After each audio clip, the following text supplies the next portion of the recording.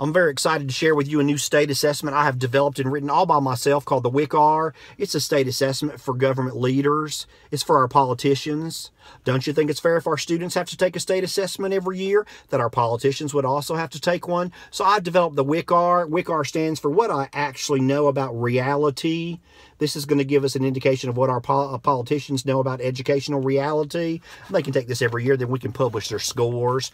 The first set of questions is passage-based. This is a story called Martha the Cake Maker and Billy, the guy that don't know nothing about bacon. So they read this story and have to decide who would be better to call upon to make decisions about bacon, Martha the professional or Billy who don't know nothing. And then the WIC-R also has a bunch of multiple choice questions. They read it and they have some choices. This one says, when funding is needed for education things, what's the best thing to do? And then they can choose sell all the band and orchestra instruments and use that money, or they can use cut the arts because nobody needs to know their colors anymore, or they can freeze teacher salaries for 14 years, or none of the above. So don't you think that's going to give us some good information about what our politicians believe about education? The WIC-R, What I Actually Know About Reality. I hope that all the states will adopt this and let our politicians take this, and we can announce their scores in the newspaper.